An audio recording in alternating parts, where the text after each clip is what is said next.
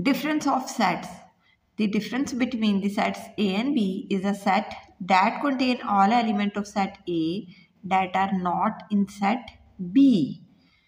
If it is written as A minus sign B or A slash B. We can understand it with example. If A has these elements and B has these elements, then find A difference B and B difference A.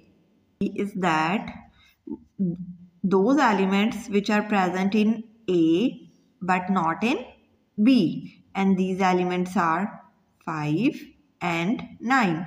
These elements are present in A but not in B, 5 and 9. And for B minus A, you can write this is 1, 4 and 11.